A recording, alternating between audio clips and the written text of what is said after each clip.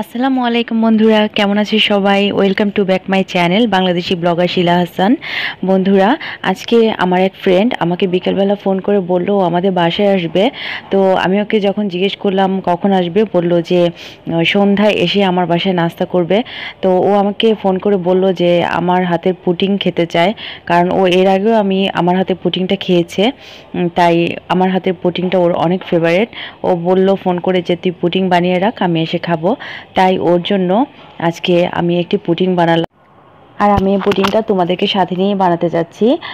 ও আসার আগে আগে এই পুডিংটাকে ঠান্ডা করে আমি রেডি করে রাখবো, যাতে ও আসলে আমি ওকে খেতে দিতে পারি। তো চলো বন্ধুরা, আজকে আমার ব্লগটি শুরু করা যাক।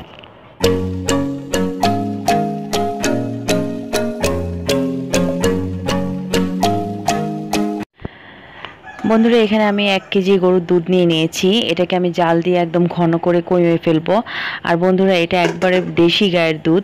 যেখান থেকে আমরা দুধ আনি সেখানে একটি ফার্ম আছে, সেই ফার্মে অনেকগুলো অস্ট্রেলিয়া গরুর দুধ বিক্রি করে। কিন্তু ওইখানে আমরা অস্ট্রেলিয়া গরুর দুধটা আনি না, ওইখানে 2টা না 3টা যেন দেশি গাই আছে, সেই গায়ের থেকে আমরা দুধটা আনি। আর আমার হাজব্যান্ড নিজে দাঁড়িয়ে থেকে দুধগুলো নিয়ে আসে। তাই এই দুধগুলো অনেক ভালো, যে কোনো জিনিস তৈরি করলে খেতে খুব মজা হয়। এটার মধ্যে আমি 2 কাপ পরিমাণ চিনি দিয়ে দিয়েছি। চিনির পরিমাণটা যে যেমন খেতে চায় সেইভাবে দিবে, যে কেউ যদি মিষ্টি বেশি পছন্দ করে সে মিষ্টিটা বেশি দিবে। আমি পুডিংয়ের মধ্যে মিষ্টিটা অত বেশি পছন্দ করি না, তাই 2 কাপ চিনি দিয়েছি। আর এটার মধ্যে দিয়ে দিয়েছি হচ্ছে 2 টেবিল চামচ গুঁড়া দুধ। গুঁড়া দুধটা দিলে পুডিংটা খুব ভালো সফট হয়, তাই 2 চা চামচ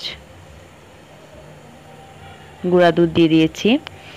এখন অপেক্ষা করব এটা ভালো করে বলক আসা পর্যন্ত। এটা ভালো করে বলক আসার পরে যখন এটা জাল হতে হতে ঘন হয়ে আসবে, তখন এটাকে নামিয়ে আমি ঠান্ডা করব।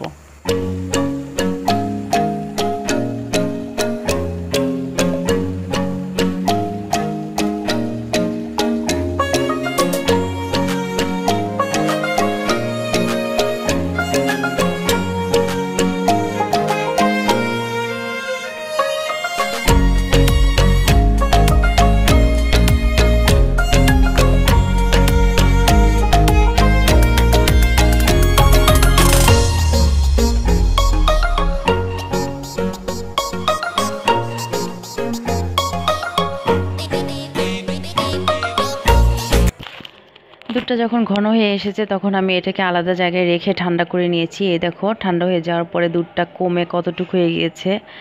দেখো, এই যে ঘন করে আমি একদম এতটুকু কমিয়ে নিয়ে এসেছি।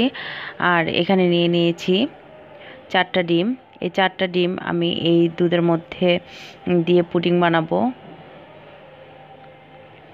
ডিমগুলোকে আমি একটা একটা করে ফাটিয়ে নিব। আর অনেকে আছে 5টাও দেয়, 6টাও দেয়, তবে আমি সবসময় যখন করি 4টা দিয়েই করি বেশিরভাগ, কারণ আমাদের ঘরে মানুষ অল্প, তাই 4টা ডিমের পুডিংই আমাদের হয়ে যায়। খুব সাবধানে ডিমগুলো ফাটিয়ে নিচ্ছি, কারণ কোনো খোসা যেন ডিমের মধ্যে না পড়ে, তাই আস্তে আস্তে ফাটিয়ে নিচ্ছি।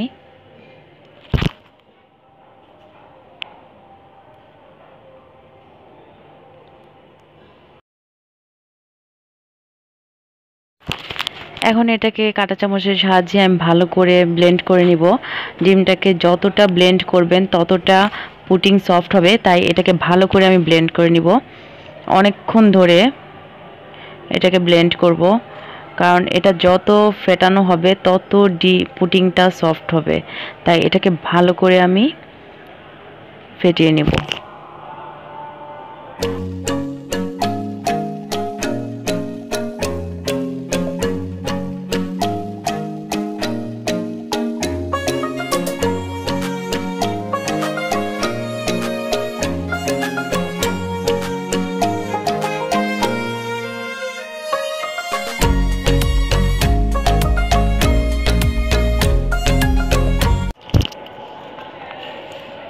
তারপর আমি এরকম একটি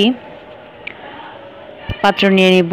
এটার মধ্যে আমি সবসময় পুডিং করি, তাই এটাকে নিয়ে নিয়েছি। এটাকে নেওয়ার আগে সুন্দর করে পরিষ্কার করে নিয়ে নিয়েছি। এখন এটার মধ্যে আমি 2 টেবিল চামচ পানি দিয়েছি। পানি দিয়ে এটা চুলার উপর বসিয়ে দিয়েছি। আর দিব হচ্ছে 2 টেবিল চামচ চিনি। এটা দিয়ে আমি এখন একটা ক্যারামেল তৈরি করব।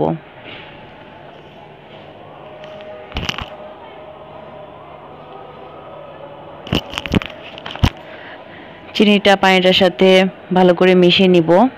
মিশিয়ে নিয়ে আমি এটাকে আস্তে আস্তে নাড়তে থাকবো।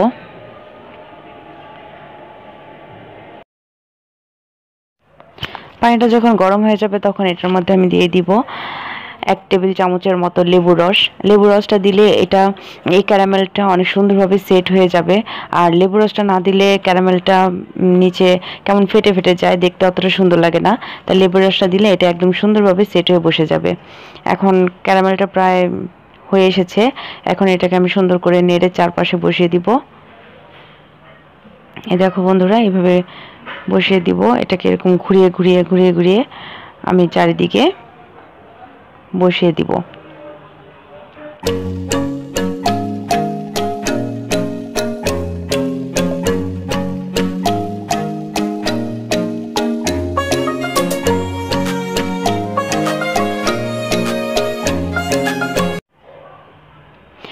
তারপরে যে ডিমটা ফেটিয়ে রেখেছিলাম ওটার মধ্যে আমি সেই দুধটি ঢেলে দিব।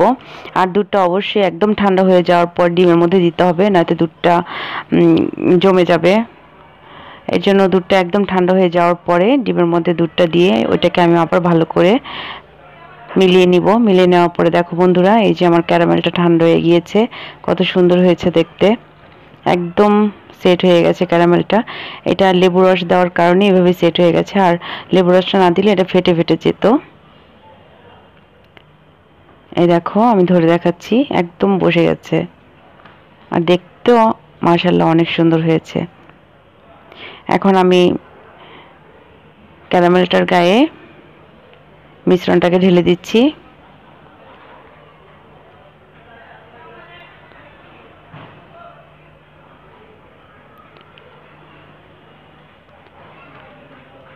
এখন একটি কড়াইতে একটা স্ট্যান্ড দিয়ে ওটার উপরে আমি এই পাত্রটা বসিয়ে দিয়েছি। বসিয়ে দিয়ে এটার মধ্যে আমি 3 মগ পরিমাণ পানি দিব, যেন এই পাত্রটার গায়ের নিচে, মানে একদম পুরো বেশি অর্ধেক না, একটু নিচে থাকে। তাই 3 মগ পানি দিয়ে এটাকে এখন ঢেকে 15 মিনিটের জন্য চুলায় বসিয়ে দিব। 15 মিনিটের আগে আমি আর ঢাকনাটা খুলব না। 15 মিনিট পরে যখন আমি এসেছি, এখন চুলাটা কমিয়ে আমি ঢাকনাটা খুললাম। খুলে তোমাদের দেখাচ্ছি একটা ছুরির সাহায্যে। দেখো, এটা একদম হয়ে গেছে। এটার সাথে কোনো ভিতরের অংশ লেগে আসছে না। এতেই বোঝা যাচ্ছে আমার পুডিংটা একেবারে রেডি। একদম 15 মিনিটই হয়ে গিয়েছে। তাই এটাকে এখন নামিয়ে আমি ঠান্ডা করব। মাশাআল্লাহ, একদম সুন্দরভাবে পুডিংটা বসে গেছে। এখন এটাকে আমি ঠান্ডা করব। ঠান্ডা করা হয়ে গেছে আমার। এখন বন্ধুরা, আমি তোমাদেরকে এটা বের করে দেখাচ্ছি। এভাবে ছুরি দিয়ে আমি আগে সাইডে একটু কেটে নিব, যাতে এটা সহজেই বের হয়ে আসে। একটা প্লেটের সাহায্যে প্লেটটাকে আমি আগে এটার উপর রাখবো। রাখার পরে এভাবে উল্টিয়ে নিব আস্তে করে। এইভাবে উল্টিয়ে নিয়ে আস্তে আস্তে করে আমি খুলে নিব। এই দেখো, দেখো বন্ধুরা, আমার পুডিংটা মাশাআল্লাহ দেখতে কত সুন্দর হয়েছে। আর যে ক্যারামেলটা আমি করেছিলাম তার কালারটাও কত সুন্দর হয়েছে। আলহামদুলিল্লাহ, অনেক সুন্দর হয়েছে আমার পুডিংটা। বন্ধুরা, তোমরা আমাকে ভিডিওতে জানিও আমার এই পুডিংটা কেমন হয়েছে দেখতে। আশা করছি সবাই তোমরা খুশি হবে আমার পুডিংটা দেখে। তোমরাও বাসায় ট্রাই করো। বন্ধুরা, তোমরা আমার ভিডিওগুলো অবশ্যই বেশি বেশি দেখবে আর আমার চ্যানেলটিকে সাবস্ক্রাইব করবে। তো বন্ধুরা, আমি তোমাদেরকে এখন পুডিংটা কেটে দেখাচ্ছি।